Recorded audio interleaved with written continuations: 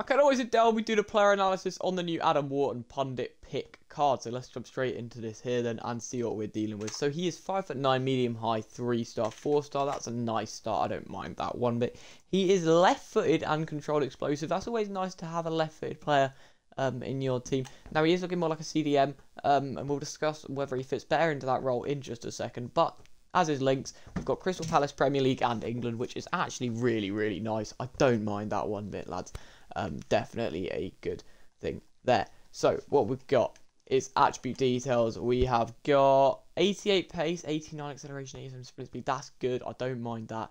Shooting is good there, actually. 90 attack positioning, 77 finishing. Yeah, I mean, it's okay for us. I mean, actually, it's pretty bad for a centre mid. But it is pretty good for a CDM, where I think this guy should be played, personally. Now, passing, he is actually insane there with the vision crossing, short pass and long pass. The dribbling as well, amazing there with the 94, oh, hang on, sorry. The 94 agility, 94 balance, 92 reactions, 90 ball control, 90 dribbling, 86 composure. We've got 89, yeah, pretty good defending. That might need a chem style though.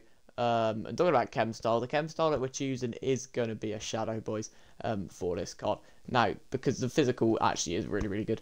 And the pace and the defending, well, the pace is good, but the defending could do a bit of work. And who doesn't want more pace?